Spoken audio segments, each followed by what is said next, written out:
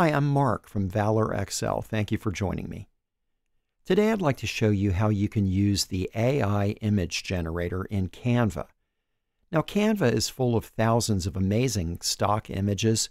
You can really do a lot with their graphic design elements, but realistically, you'll be using things that millions of other people have used. And although your project may not look exactly like somebody else's, there could be similarity. And that may be a big deal if you're doing something in marketing or advertising, if you want something that's really unique and hasn't been duplicated by somebody else. And that's where the AI Image Generator comes in handy. Now, today we will be using the Canva Pro version. You can generate AI images in Canva free, so I will leave a link in the description below this video for the Canva website. You can check out the different options and decide what's best for you. Right now, I'd like to go ahead and log into Canva Pro. Now, there are a few different options for accessing the AI Image Generator. You can click on Magic Studio, and it will take you directly to where you can start building something by one of these Try Now options. But another thing that you can do from the home page is to simply go ahead and select whatever it is that you'd like to use as your finished project. Now, one of the great things about using the AI Image Generator is that it not only gives you something that's unique, but it enables you to come up with images that you probably won't ever find elsewhere in Canva. If you want something that's extremely specific, it probably won't appear anywhere in the stock photos or in the graphics. But by using the AI Image Generator, you can come up with exactly what you want and you can tweak it. So to demonstrate this, I think what I'd like to do is let's pretend that we want to create a book cover. So what we'll do here is actually start with just a blank book cover. And now at this point, what I can do to access the AI Image Generator is come up here and click on Elements. You'll notice down here there is an AI Image Generator section, and it gives you an option to generate your own. So I'll click on that. And now it's asking us to describe what we would like to create. Now you can do videos with this as well, but in this tutorial I'm sticking just with images. So it's asking for 5+ words to describe what we want. Now again, I want to do something that is really going to require AI to bring to life. So I want to pretend that we wrote a book about muskrat pirates. I know that's kind of random, but I wanted something really fantastical. So let's go ahead and put that in.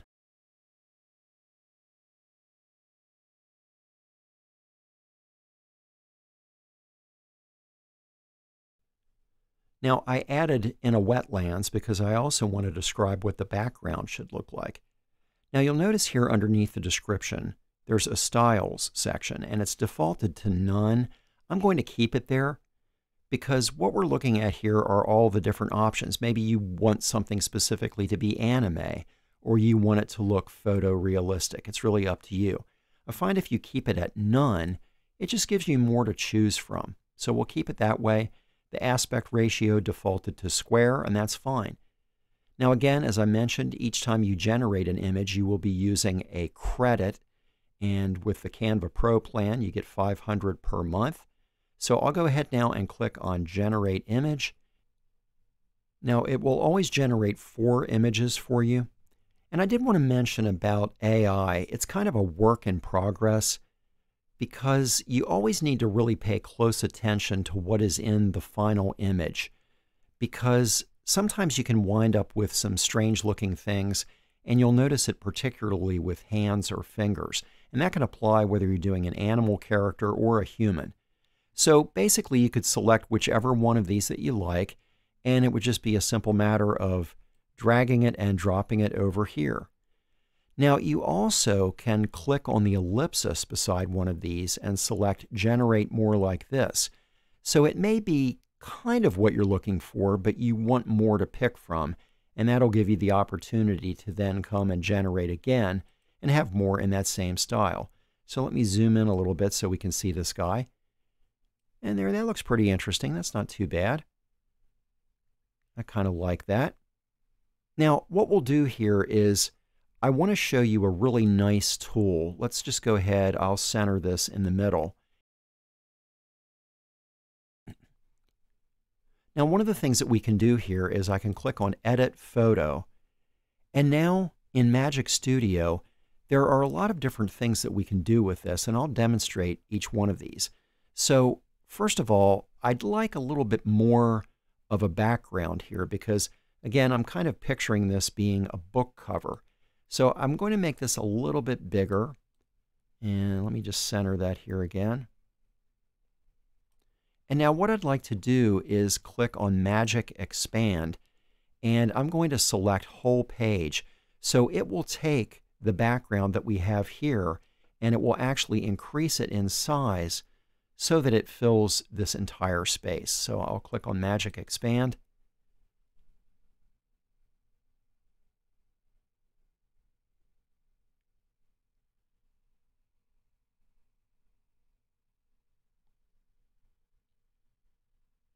And now let me zoom in a little bit. That doesn't look too bad.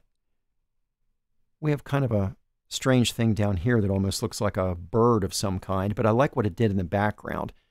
And I'm not too crazy about that.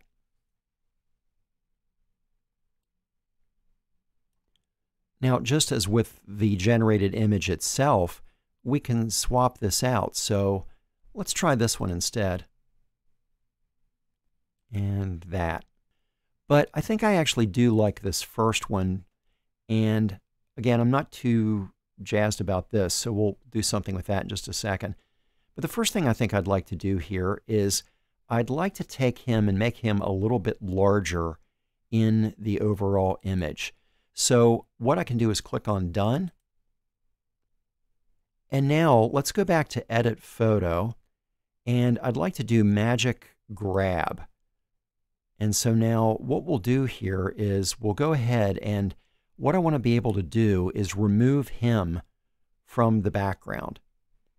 So it's already kind of recognized that. And now I can click and drag him around. And what's nice is I have the ability to resize him, which is really good. So there, I can make him whatever size we'd like.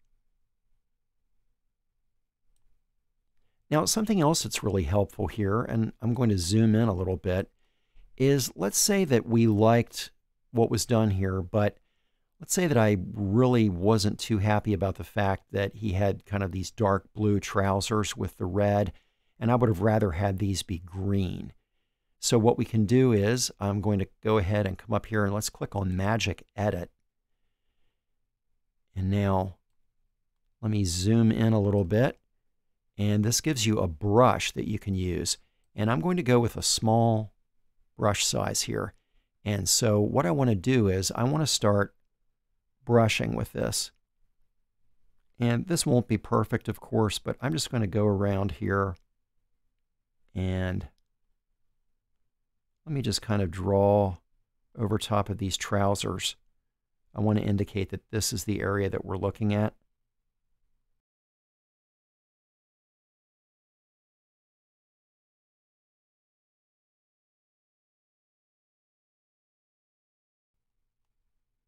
Now I could have done a slightly larger brush size, but I didn't want to go over any of these lines. And again, this won't be perfect, but it'll at least give us a good example. And now what I can come up here and do is click on Describe Your Edit. So I'm going to say that I want to change the color to green. And now if I click on Generate,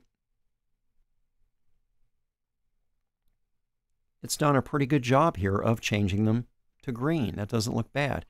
And again, this will give me a couple of different options that I can pick from. Let's see what that one looks like. Yeah, I like that. They look like they're pretty similar, but let's just go ahead and go with that one. So I'll click on Done.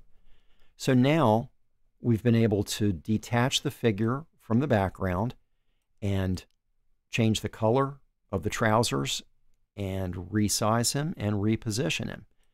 So I think the next thing I'd like to do here is let's bring in a pirate flag. So I'm going to go to Photos and let's search for a pirate flag. And I like this one. Now, I'd like to put this in the picture, but the problem is this is a picture. So what I can do here again is click on Edit Photo. And this time we're going to use the background remover. And now we basically have almost like a transparency. And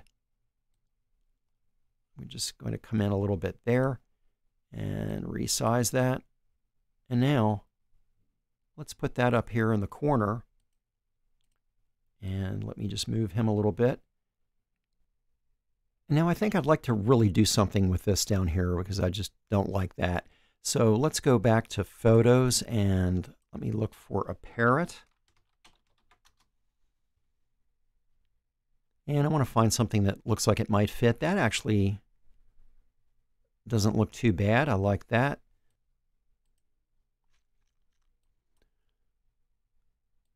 Let me resize this.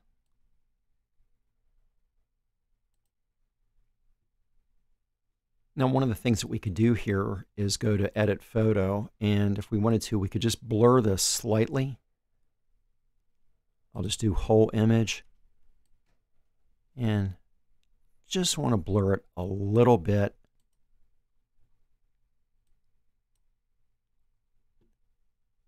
And if we want, we can even go in and use a filter and try to get something that matches the backdrop a little bit more. So there, that's a little bit more muted. I kind of like that. It doesn't stand out so much from the background. And let me go ahead and add some text here.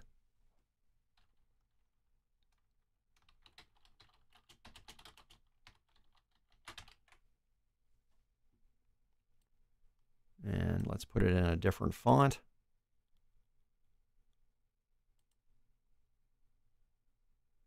And I'll come up here on Effects, and let's do a lift just to make it stand out a little bit more from the background.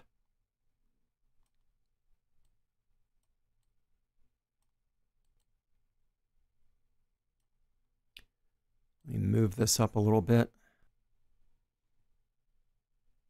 And there you go. So we started off with the basic image. We expanded it to fill everything that was here. We incorporated some other elements. We changed the color. And what's nice is you can also make adjustments to the brightness, the contrast, the highlights, the shadows. And that would have been something else we could have done here with the parrot. So it's just a very unique way to come up with an image that's distinctly your own. And I really encourage you, play around with the image generator. The more specific you are, the better the results will be. You can really wind up with situations where you get amazing detail, but you do have to always look very carefully. If you're generating human figures, again, sometimes strange things happen with hands or arms, and even with faces, sometimes you really need to look at each of the eyes and make sure that they match.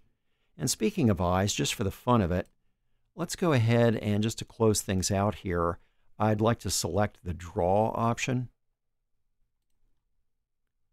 And let's enlarge this a little bit.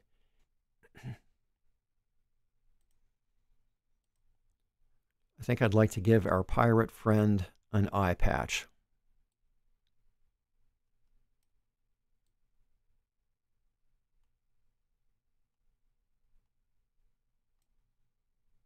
And I'll just change the weight of the line a little bit.